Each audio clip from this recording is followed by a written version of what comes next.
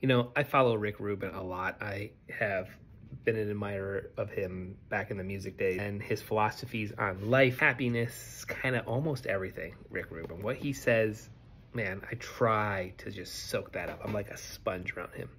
Something he said the other day in one of these TikToks of him that I found that really rings true also in the equity crowdfunding space. And what that is he talks about artists, that there is no one way to make an album. There's no one way to be creative. There's no one way to write a song. There's some of these things. And it's the exact same scenario when it comes to why somebody would invest in you. Now, you can build a foundation, right? So like in the audio world, you know, you would choose the right microphone, choose a good studio, you know, do everything, write a verse and a chorus, double the vocal, all of these techniques that we, you know, you can do all those things. That doesn't mean somebody's gonna like the song, right? It just doesn't. It just means that, like, you know, you put a song out there that is recorded well.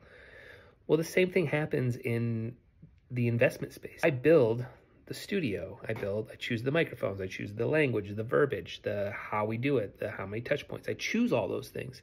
Doesn't mean somebody wants to invest. There are so many variables that ultimately decide why somebody says, I believe in you and I don't believe in you. And sometimes that is literally a feeling that they get, right?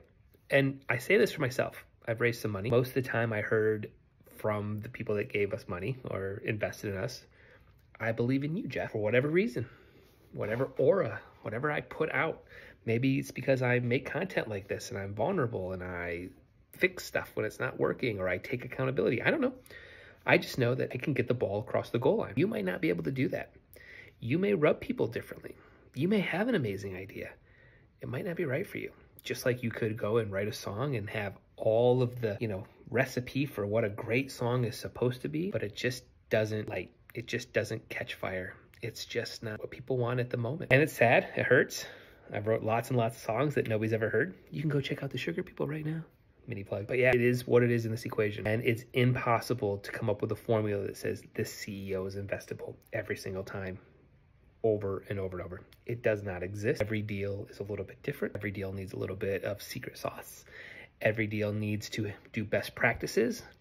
And then every deal needs a little bit of luck. It just does. Hey guys, if you're thinking about doing a fundraising in 2024 or 2025, connect with me right now. Go to preipohype.com right now. Click on the book a call with me in the top right corner.